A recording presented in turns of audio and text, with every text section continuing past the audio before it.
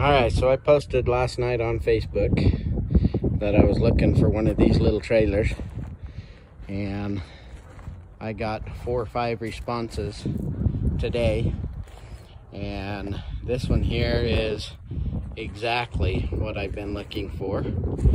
It's less than a quarter ton, I would say.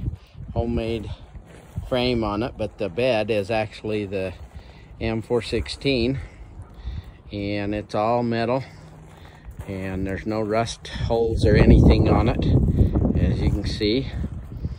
So I am going to work at building this up and make me a little trailer for I can put that rooftop tent off of there onto. But you can see it's in very good condition. So it'll be fun, get her built up. Looking forward to the process.